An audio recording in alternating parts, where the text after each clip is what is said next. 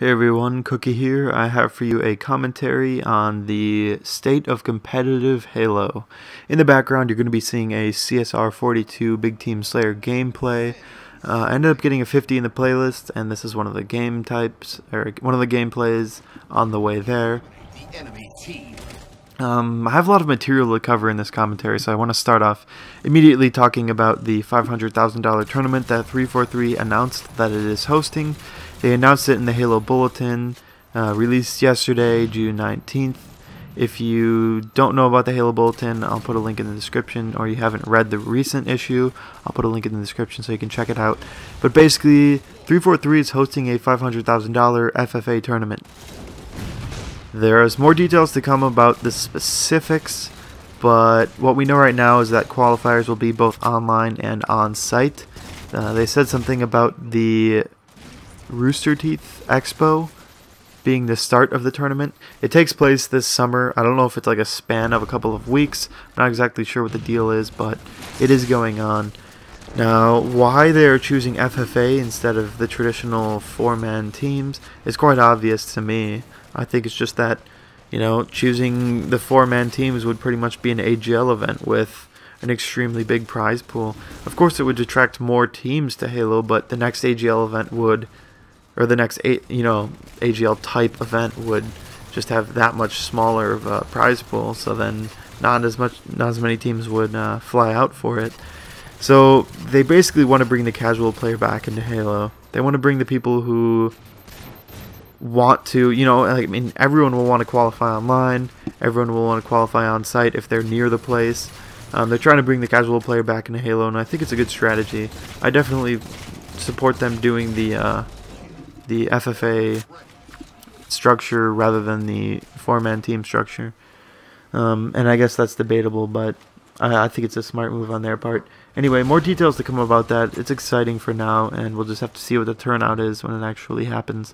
Now I want to talk about Team Throwdown. Team Throwdown, if you don't know, is the competitive playlist. It's the MLG of Halo 4. Ghost Yame, a former Halo Pro, is in charge of it. He has he exclusively takes care of the Team Throwdown playlist. One of the problems with it right off the bat is that it requires DLC. Halo 4 just doesn't have the population that Halo 3 did. Everyone in Halo 3 got the DLC, and Black Ops 2 has a huge population, and everyone in Black Ops 2 is getting the DLC. They have no trouble selling their DLC, whereas Halo, just look at the majestic DLC population numbers. They're very sad. Under 100 players, almost at all times. And at night, it goes down to like under 20. It's just a very sad sight, but people don't buy the DLC. And that being said, look at Team Throwdown. The population numbers at its best are at like 600, maybe 700 on a weekend day, midday, when all these kids are on. But besides that, most people that play Halo don't play Team Throwdown. That's just the reality of it. They play Big Team, Infinity Slayer, Action Sack, more of the social games. If you go back to Halo 3, the social population was far bigger than the ranked population almost at all times, and there's something to be said for that. In order to grow the competitive population, you really do need to grow the casual population first. That's not necessarily any of the competitive players' fault, but that's just the reality of the situation. And Team Throwdown definitely reflects that with its low population numbers. So, I want to talk a little bit about the Beyond Entertainment. If you're not familiar with Beyond Entertainment, it's pretty much keeping Halo alive. It covers all this Halo news and any other relevant topics to Halo. It covers Destiny news, Xbox One news. It's just pretty good overall news site, specifically tailored to Halo 4 competitive scene, though, I'd say, or the Halo competitive community. But I'll put a link in the description, or you can go to teambeyond.net to check them out. I definitely encourage it. They do some good stuff. So anyway, I want to talk about them a little bit. They have a good thing going. They're trying to bring the casual player into Halo again, and they're trying to keep things not so exclusive to the competitive community. Even though they do have that tint. And I think they're doing a good job at it. Unfortunately for them, I really don't think that they can make that much of a difference in the end, because I think you need a big casual population in order to even build up a strong viewership to a site like Team Beyond. But they're doing a good job overall.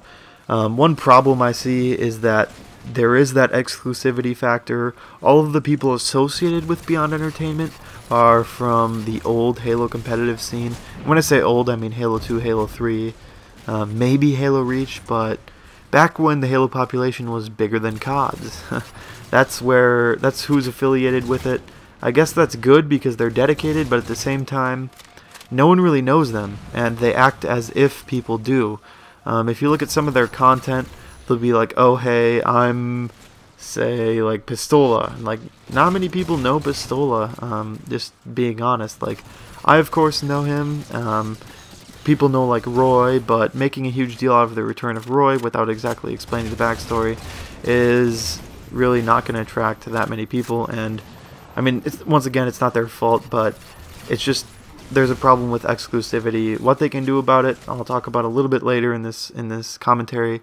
But that's just something that I feel like is a problem. So I'm trying to keep competitive Halo alive and the casual player interested. I think Team Beyond's doing a good job overall. I encourage you to check it out, especially Saucy Sores. He has a YouTube channel. I'll put his link in the description.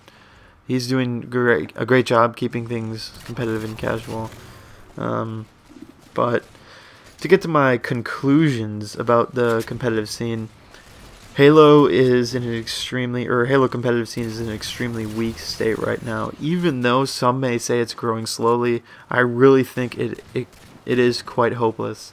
And this is just an honest assessment of it.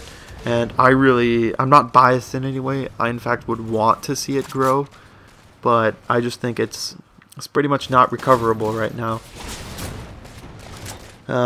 Even with all of the title updates that 343 is doing, even with adding Mini Slayer, they're bringing more people back to Halo, although a modest amount. Halo is still not growing, especially the competitive scene. Throwdown playlists, the numbers are just low. AGL numbers, they reached a record last event, but they still are crazy small compared to the COD population. And what does that say? It just says in the end that this is what I think. COD just made a better game. Activision Treyarch just made a better game. It's just the reality of it. Halo 4 wasn't a good game, and a lot of people will nitpick issues like D-scope, sprint, all of the above. But I really don't think, even if those were in the game, I'm not exactly sure Halo would be as thriving as it was in Halo 2 and Halo 3.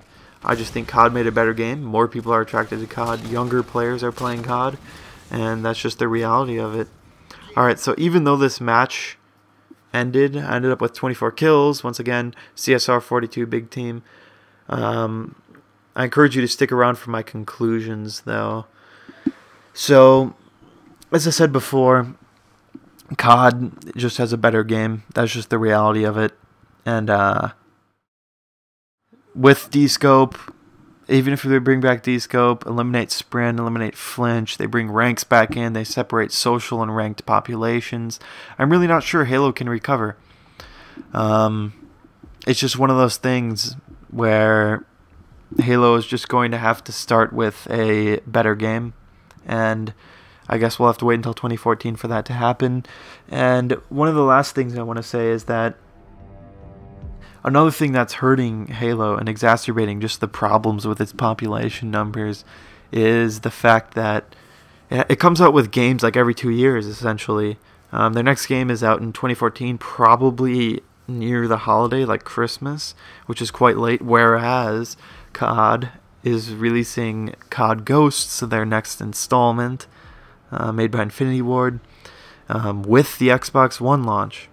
So I can only imagine how many more people will be flooding to the COD community and will be leaving the Halo community. Even Halo players that are really dedicated to Halo will probably buy COD Ghosts along with an Xbox One, and they will probably enjoy it enough. When Halo comes out, it'll just be an afterthought.